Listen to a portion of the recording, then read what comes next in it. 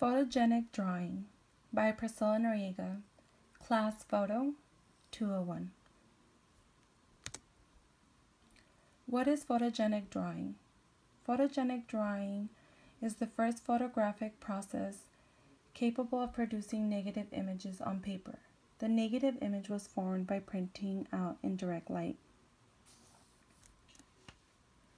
Who invented photogenic drawing? The person that invented it was William Henry Fox Talbot. He was born on the 11th of February in 1800. William Henry Fox Talbot had a few different occupations. I did put a few on there, named a few. He was a British scientist, inventor and photography pioneer. He was also a publisher, and he was also a noted photographer who contributed to the development of photography as an artistic medium. He published The Pencil of Nature, and when he did that, it was illustration in there was with the original salted paper prints from his natives, and he also made some important early photographs of Oxford, Paris, Reading, and York. William Henry Fox Talbot seems like he was actually pretty good at a lot of things, because as you can see, he had more than one occupation. He was a scientist, inventor, he did photographs, he published things and such, but he actually lacked talent for drawing. And even though with this he was determined to invent the negative positive photographic process, his frustration at being unable to draw gave him the idea of constructing a drawing machine, which was a major invention. Another thing was, while he was vacationing at Lake Como in the fall of 1833, he noticed how the Italian sun burned his skin and realized how the sunlight works, how it changed upon material substance. This observation, it actually made him suggest to himself that this might be able to photosynthesize paper with silver nitrate, which is a substance known to change properties when exposed to light.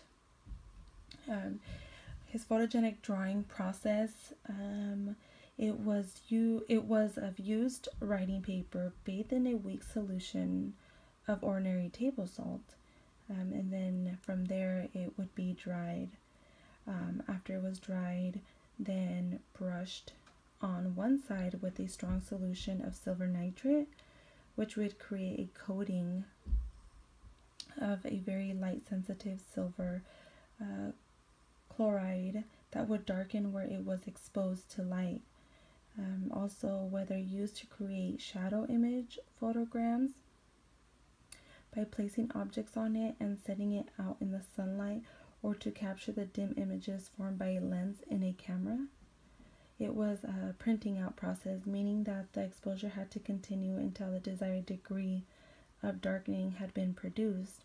In the case of a camera image, that could take up to any exposure time of about an hour or two. If something more like a silhouette of an object against a bright sky was wanted, then it would take maybe a little longer.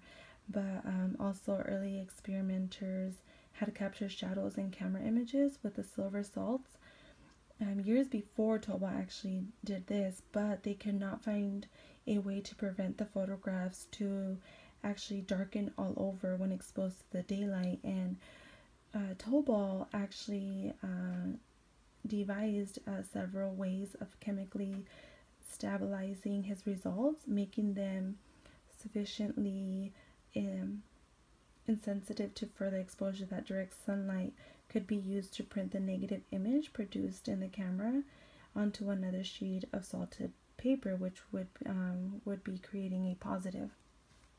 My next slide is the process of creating a photogenic drawing, which you would need a darkened room.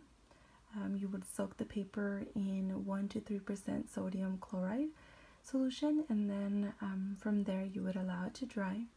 After it's dried, you would brush on silver nitrate, about 2 to 3 coats of 12 to 14%, and then you would allow it to dry, and then you would place object on sensitized paper, and then from there expose paper to daylight until exposed areas darken to your personal taste, approximately 1 to 10 minutes depending on the latitude and also the time of day and the cloud cover.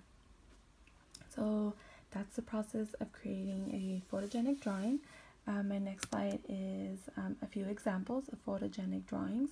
One is an oak tree in the winter at La Luc Abbey. It was done in about the early 1840s.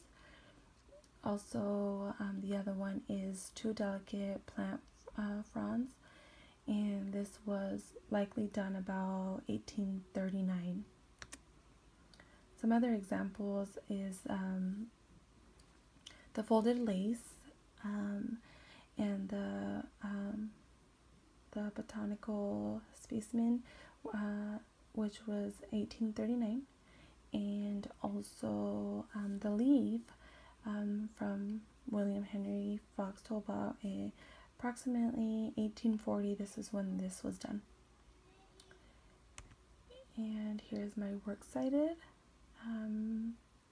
where I got information about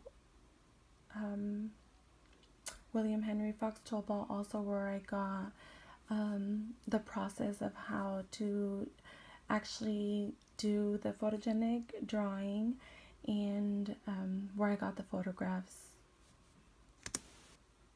And that's it, the end.